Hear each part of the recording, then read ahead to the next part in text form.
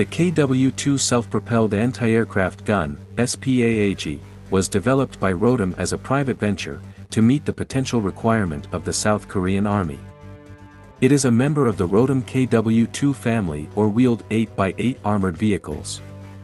It is worth mentioning that South Korean Army plans to replace its tracked armored vehicles in the rapid deployment and internal security roles. A new wheeled SPAAG might supplement the tracked K-30 BIHO SPAAG.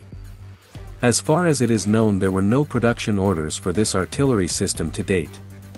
The KW2 SPAAG is armed with two turret-mounted 30mm anti-aircraft guns.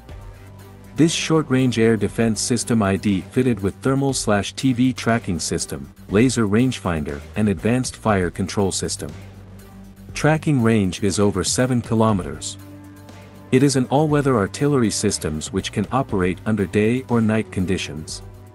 A claimed effective range of fire against air targets is 3 kilometers. It might be also used as a ground support weapon. Vehicle has a crew of 3, including commander, gunner and driver, however manufacturer suggests that it can accommodate more operators. Driver is seated towards the front on the right side, with the diesel power pack to the left. Commander and gunner are seated in the turret. This self-propelled anti-aircraft gun is based on the 8x8 Rotem KW2 armored personnel carrier chassis. Vehicle is fitted with Hyundai diesel engine, developing 420 horsepower. The KW2 has an automatic driveline management system. It has a central tire inflation system, which is adjusted from the driver's station, and is fitted with run-flat tires. This artillery system has an all-welded armored hull.